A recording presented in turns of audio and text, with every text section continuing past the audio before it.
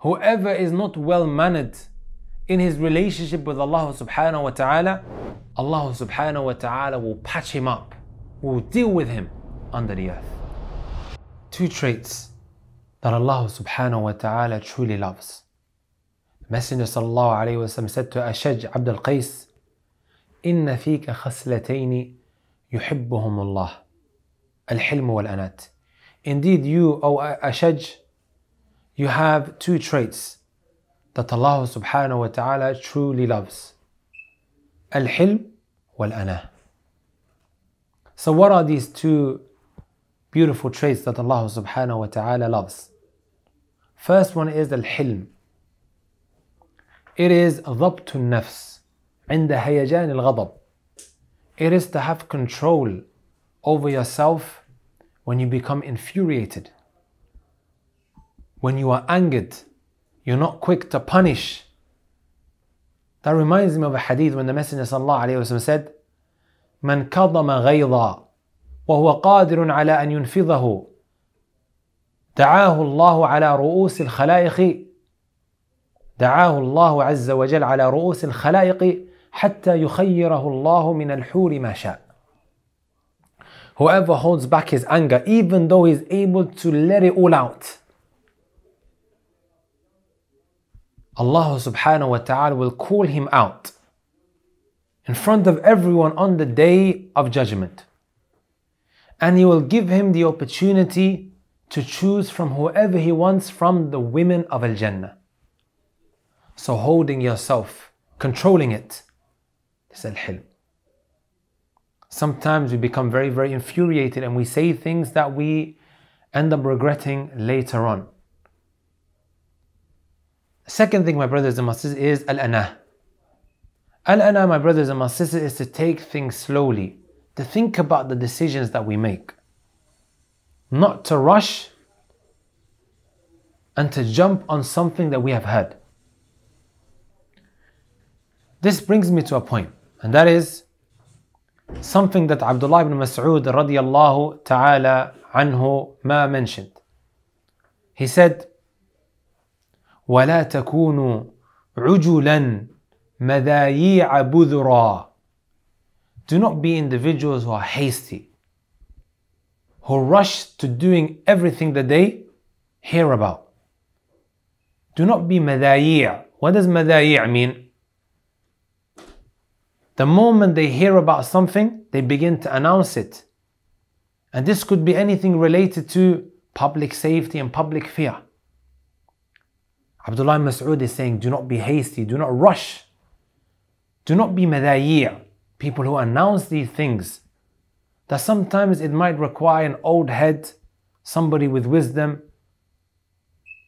someone who has a lot of experience to maybe deal with. And then he said, budura. Do not be individuals who when they're told a secret, they go and spread it to others.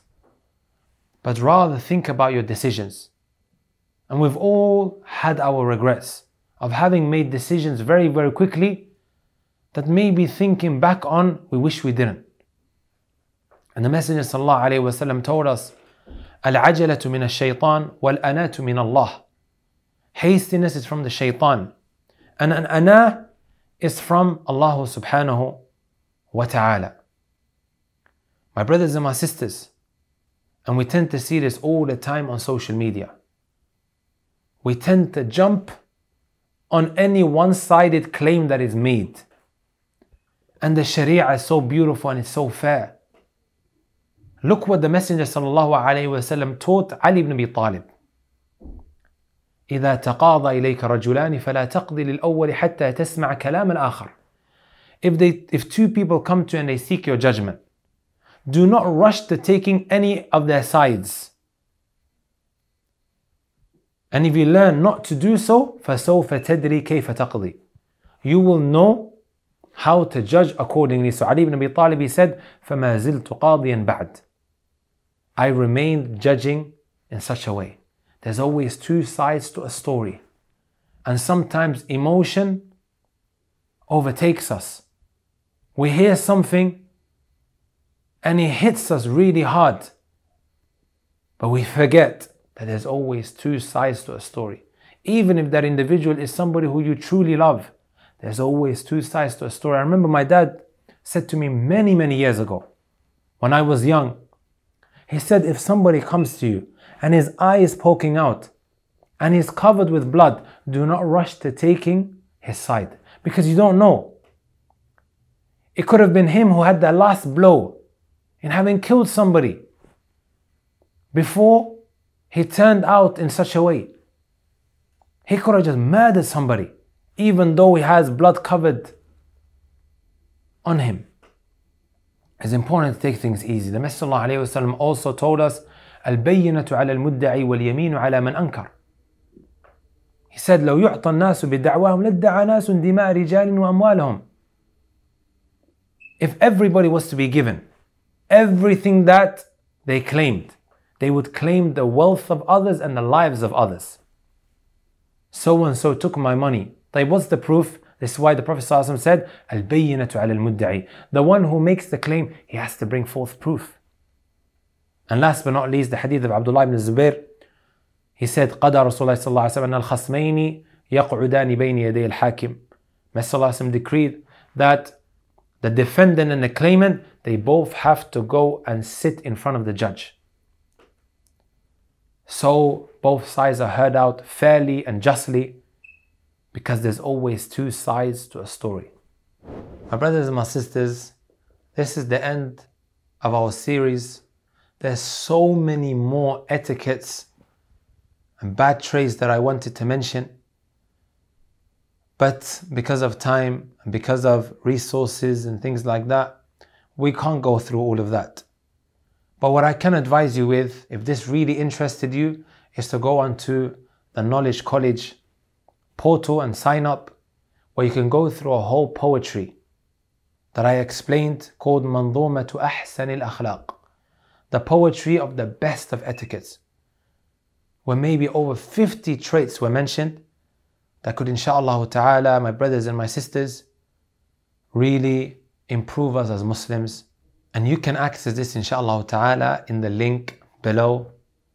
May Allah subhanahu wa ta'ala adorn us all with the best of etiquettes. Allahumma ati nufusana taqwaha wa zakkiha anta khayru man zakkaha anta waliyuha wa mawlaha. Prophet sallallahu alaihi wasallam used to say, "Oh Allah, grant our souls a taqwa. Purified, indeed you are the best of those who purify. You are his protector and you are his guardian." He also used to make the dua, Allahumma kama ahsanta khalqi fahassin khuluqi. Oh Allah, just as you perfected my outer appearance, then also perfect my etiquettes. If this is the Messenger sallallahu alaihi wasallam saying this, the one who Allah said in Surah Al-Qalam, وَإِنَّكَ لَعَلَى خُلُقٍ عَظِيمٍ. You, O Muhammad, you have the best of characteristics, the best of manners. Then where do me and you lie? سبحانك اللهم وبحمدك أشهد أن لا إله إلا أنت أستغفرك وأتوب إليك. والسلام عليكم ورحمة الله وبركاته.